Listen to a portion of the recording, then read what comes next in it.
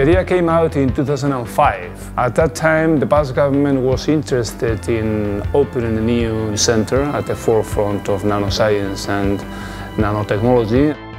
Peter accepted to be the director and elaborate a project in 2005, and here we are. It's one emotion. I've been very impressed with the speed with which the centre has been built up over the past decade, the resources that have been provided, and most of all the very excellent staff which Chima and Pedro have assembled. When I'm with you. We have about 100 people in 10 research groups.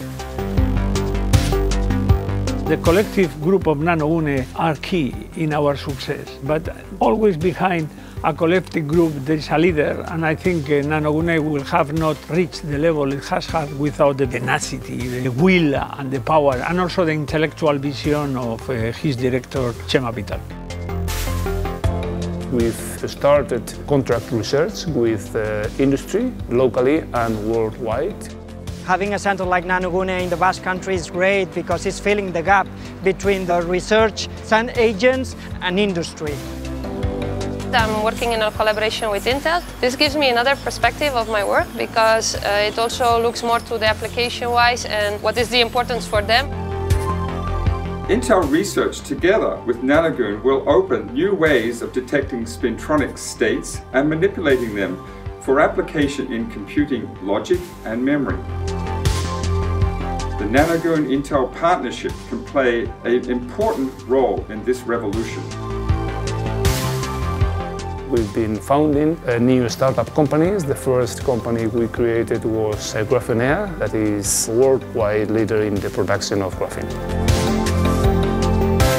It is very important to have research centers in different disciplines. For example, in the case of Graphenea, without nanoGUNE, we wouldn't exist.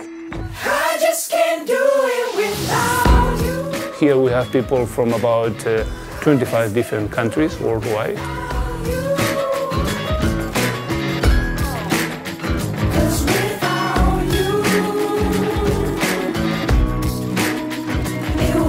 The most gratifying thing of coming back home is to apply all the experience and knowledge I gained all those years abroad, here, home.